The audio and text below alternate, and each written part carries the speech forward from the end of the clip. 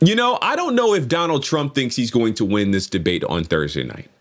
Over the last few days, Donald Trump and his team have been laying the groundwork. They've been preparing their base for the potential of him losing to Joe Biden in the very first presidential debate of this election cycle on Thursday night. First, it was a claim that Joe Biden was taking some performance-enhancing drugs. Watch this clip.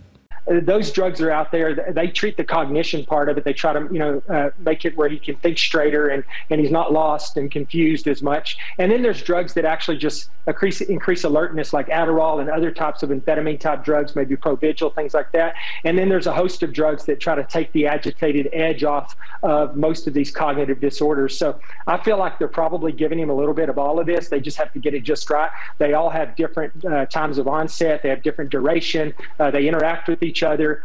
So it's, it's a challenge, but I think they have no choice with what they're working with. They don't have much to work with. That's former White House physician turned MAGA politician Ronnie Jackson from Texas. Now, I'm not going to lie to you. This theory is rich coming from Representative Jackson, because you may remember that back in 2018, a report was released by Senator Jon Tester from Montana. He's a ranking member of the Senate Committee on Veterans Affairs.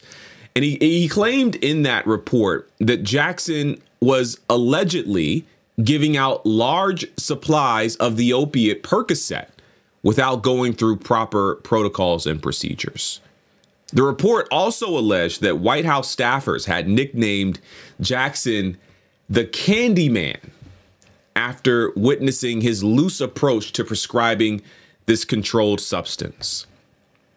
So one would think that he, of all people, shouldn't be talking about pushing pills and which pills are being used and given to who to, enhance their performance. Some folks are saying that every accusation coming from this side is actually a confession. So that's the first problem. They're so convinced that Trump is likely to lose that they're already preparing their Trump cult members to believe that Biden has been given some unfair performance-enhancing drug advantage. The second thing here is that Trump is claiming that he isn't going to lose, that he's going to let Biden win. Watch this. Maybe I'm better off losing the debate. I'll make sure he says I'll lose the debate on purpose. Maybe I'll do something like that. I assume he's going to be somebody that will be a worthy debater. Should I be tough and nasty and just say you're the worst president in history? Or should I be nice and calm and let him speak? You know, I haven't heard this kind of excuse in a long time. He hit the American people with the "I'm not fired, I quit" kind of treatment. Very mature. Very mature. First, you claim that Biden is being drugged. Second, you claim that you're going to lose on purpose to really own the libs. And since no one believes either of those two, your only other option is to attack the moderators. In fact, Trump spokesperson Caroline Leavitt couldn't even finish an interview the other night because she was so busy, so focused on attacking CNN moderator and commentator and host Jake Tapper. Watch this. So he's basically saying there, well, will I let Joe Biden win? It does seem as though many Republicans have set the bar very low in terms of arguing that Joe Biden is basically senile. Now you have people like Doug Burgum coming out and saying, well, President Biden's very accomplished, trying to set expectations in a different place. What do you expect from Joe Biden? Well, first of all, it would take someone 5 minutes to Google Jake Tapper, Donald Trump, to see that Jake Tapper has consistently, frequently likened President Trump to Adolf Hitler. Ma'am, I'm going to stop this interview if you continue to attack my colleagues. I would like to talk about Joe Biden and Donald Trump, who you work for. Yes. If you are here to speak on his behalf, I am willing to have this conversation.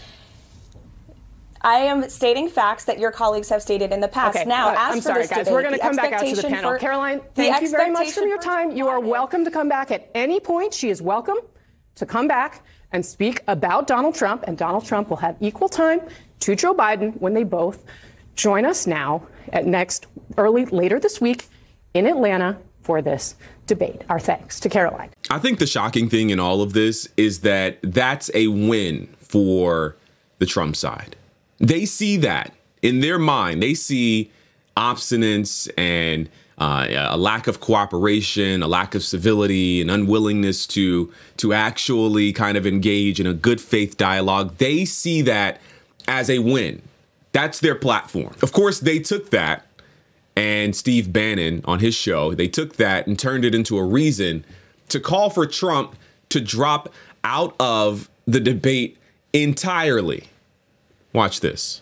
I've never seen such disrespect. They have never in the history of television ever taken a national press secretary and treated her with such lack of respect. Cassie Hunt owes you an apology. CNN owes you an apology today. And if we don't get that apology to Caroline Leavitt and to the Trump campaign and to MAGA today, President Trump should cancel this. It is beyond obvious that they don't want this man in the debate. Actually, I have a theory about all of this. I think that the more the American people see Donald Trump, the more they are convinced that he isn't the right person to lead this country. I think more Trump is bad for Trump.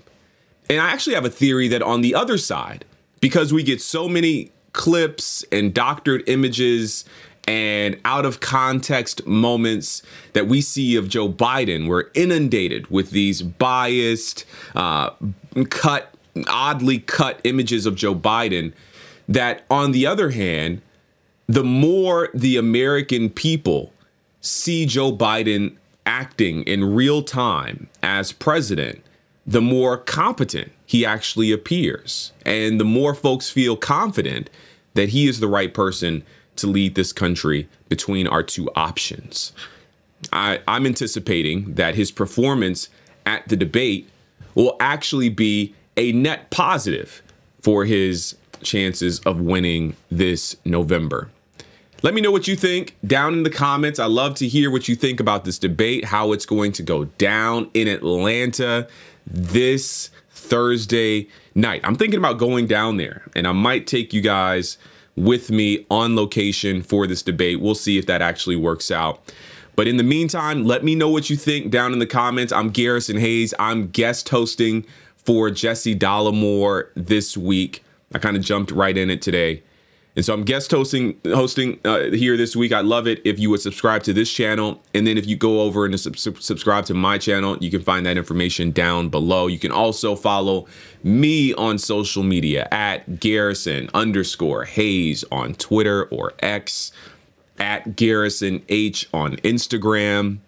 Of course, Jesse's social media handles are just below. I think you can find links to other ways to support this channel.